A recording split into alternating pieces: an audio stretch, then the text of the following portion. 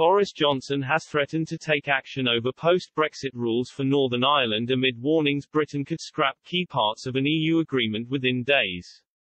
The Prime Minister warned that the situation surrounding the protocol is now very serious, as he blamed Brussels for failing to tackle the disruption being caused in the province. His warnings, made in a call with Irish Taoiseach Michael Martin, came amid concerns that the European Commission's current proposals could see everyday goods disappear from supermarket shelves. Ministers say that Brussels' existing plans for the protocol mean Lincolnshire sausages and other chilled meats from Great Britain would need a veterinary certificate to enter Northern Ireland.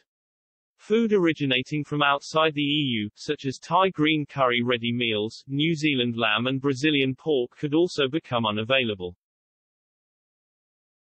Excess red tape would also mean delays for sending a parcel to Northern Ireland, and there would be powers to search people's bags for food, like ham sandwiches, on departure from the ferry to the province.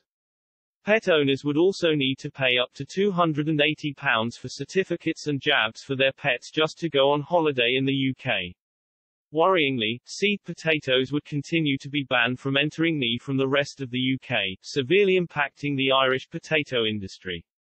The historic result of last week's Northern Ireland Assembly elections has heaped pressure on both the UK and EU to come up with a solution to their ongoing dispute.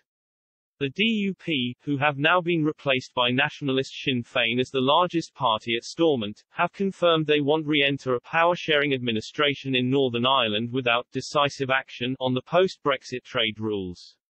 In his phone call with Mr. Martin, Downing Street said both Mr. Johnson and his Irish counterpart agreed on the vital importance of restoring devolved government in Northern Ireland.